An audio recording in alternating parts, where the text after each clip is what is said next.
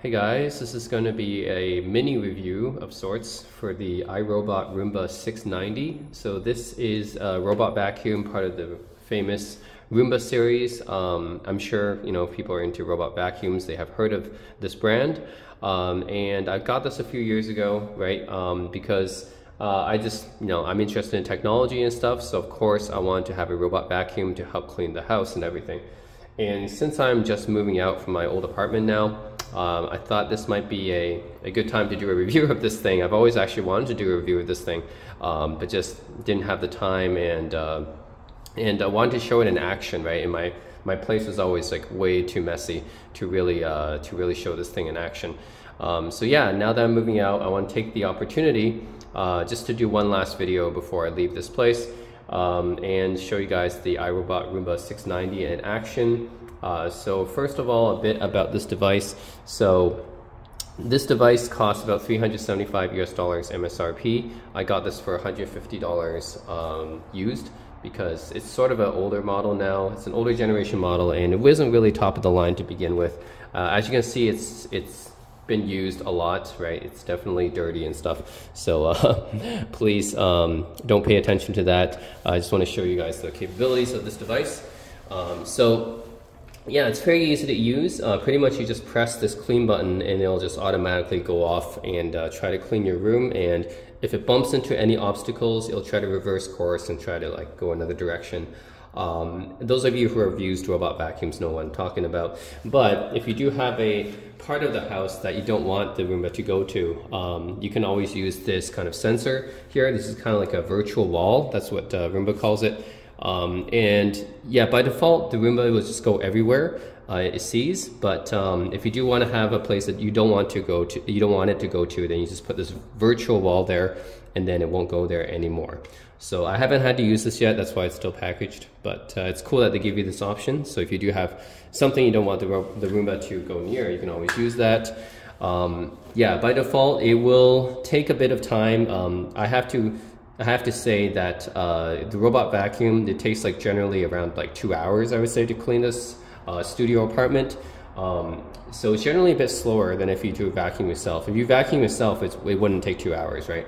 So if you do use a robot vacuum, it has to be very thorough. It has to go through every inch of space that it maps. Like it does like a map of the floor and everything. It has to go through every space, right?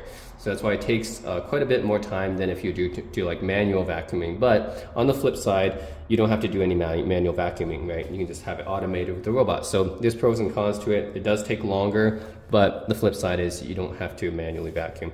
So yeah, what else did it come with? It came with this little cleaning tool as well to clean the brushes. And yeah, I would say it's relatively easy to use because you just press the one button and it'll just do it. But you can always kind of customize it. So you can set like a schedule, you can schedule a clean and everything. There's a lot of advanced functions I don't really use. I just tend to just like, whenever I want to clean, I just, press clean and I don't really schedule much. But yeah. So see, this is the charger. It'll actually automatically go to the charger once it's done. So it's actually a lot smarter than a lot of the consumer robots I've used, like the Vector that I've used, did a review on recently. Like it didn't even know how to go home really. So the Roomba can already do that, and it's been able to do that for a while now. So they have this technology down, and in my experience, it works pretty well. It just goes back to the charging dock. So then if you look at this thing, it's basically just like a round shape. So those of you who know about robot vacuums can already tell this is a very familiar shape for robot vacuums. They just tend to be these little round shapes with wheels, basically. And Roomba really, iRobot is the brand really that started the complete like robot vacuum stuff. There's other robot vacuums now, but iRobot really is one of the pioneers of that, and Roomba is probably the most famous out of all of them for robot vacuums. And yeah, this is, you can take a look at the bottom here. Still kind of dirty. I did clean out a little bit of it, but still kind of dirty. So yeah, please don't mind that. You can see that there is a third kind of wheel right here in addition to the main two wheels here as a third wheel for turning. And then this is like a little thing to sweep the dust and everything and all the stuff it finds on the ground into the, I guess that's how it does it, into the vacuum bag and stuff. And these are the rollers that kind of also suck it into the the vacuum tray. And you can clean out these rollers. I think that's what this little brush is for. It's for cleaning out the rollers here. So you can actually open this up, and yeah, you can also you have to clean out the rollers actually every once in a while, because there will be like hair and stuff like that. And there was a lot of hair actually, and I just try to clean some of it out, but you will have to clean these out regularly. Of course, you also have to empty the vacuum bin. So you just like press this little button here, and then you just take it out. And I just freshly changed the filter, but you do have to change out the filter every few months or so. So this little blue thing right there is the filter, so you do have to change that out, buy new ones, just like an air purifier, right? So yeah, otherwise you have to like empty this out after every time, and that's to keep your Roomba in good maintenance and have it vacuum well. So that's pretty much it. It's a pretty simple product to use unless you want to get into the advanced functionality, which I don't really do. I just generally press clean and let it do its thing.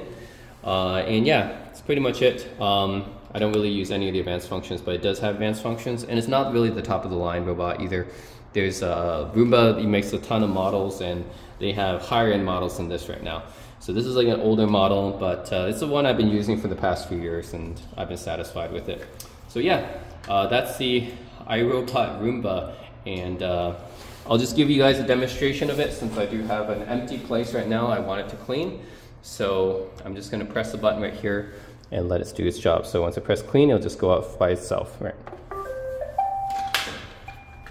And it'll just start cleaning by itself. All right. You see, it just tries to clean by itself now.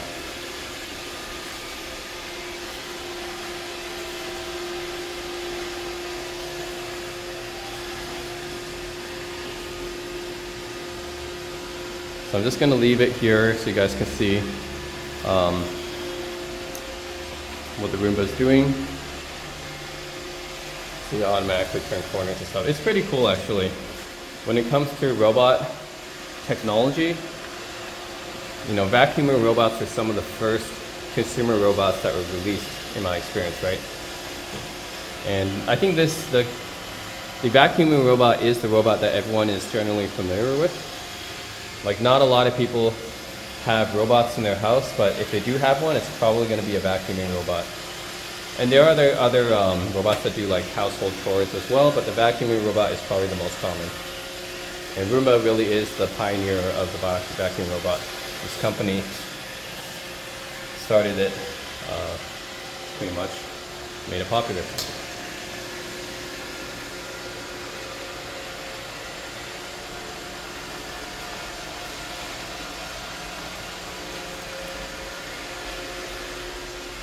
See, it does this pathfinding, and since I have an empty place right now, I don't have to, you know, if it gets stuck somewhere, I usually have to like lift it out and, you know, press the button again to get it moving again. But since I have an empty apartment now, I don't have to do that. So that's part of the reason why I saved this video until I moved out, is now that I have an empty apartment, I don't have to deal with it bumping into things and getting stuck.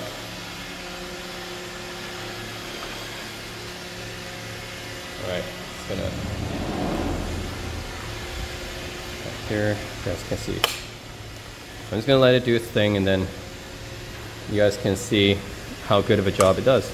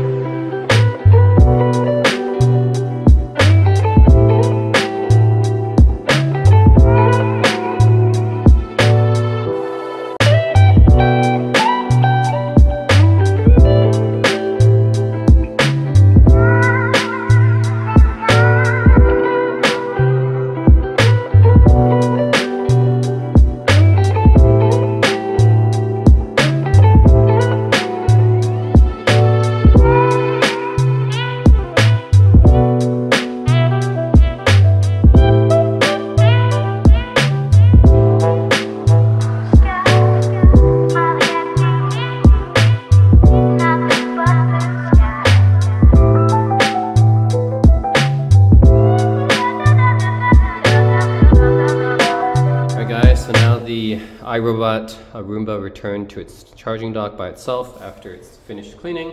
I think it did a pretty good job. Of course, it took a while. That's the downside of using a Roomba, but you know, on the other flip side, that you don't have to manually vacuum yourself. So yeah, anyways guys, I think it's a useful thing to have around the house, especially if you don't want to do any manual vacuuming. But of course, I think it's better for homes that have more wider open spaces, because if you have a lot of things in the way, then it can easily get stuck, and then you'll have to like manually pick it up and then get it unstuck. And that's kind of annoying. So I would recommend it more for homes that have wider open spaces instead of having like crowded areas. If you have a house with a lot of crowded areas, then a Roomba might not be the best. So that's it guys. What do you guys think of the Roomba? If you guys have one, let me know in the comment section below. As always, thanks for watching.